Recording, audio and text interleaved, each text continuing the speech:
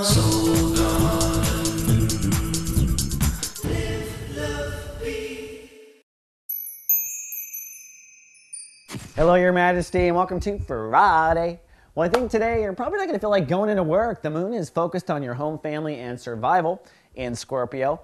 And what that means for Leos for a second day in a row is there's emotional focus on survival, on your childhood, or on the context of family. So this comes off the heels of that soul pyramid yesterday. Today is probably a day of processing, relaxing, and with anything, I don't think you'll feel like going into work. Now, over the weekend, things actually stir up quite a bit. The moon moving into Sagittarius, and on Sunday, it will be Lightcast Day. Now, if you're new to Soul Garden, I'll explain really quick. Lightcast Day is the day, one day in a month, when the sun and moon conjunct. They come together in the sky.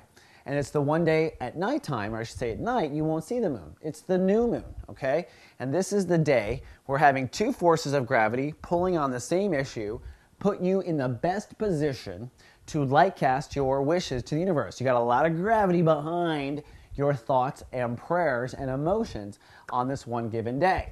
And in this particular lightcast of the year, really of the last 12 years, this one is incredibly important. That's because it comes in Sagittarius just as Pluto is about to leave Sagittarius.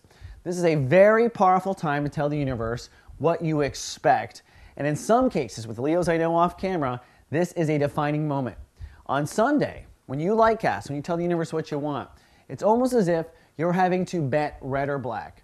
Are Leos going to get their dreams to come true or not, says the universe? Because this Sagittarius issue, as you well know from watching Soul Garden, is all about your dreams and your inner child.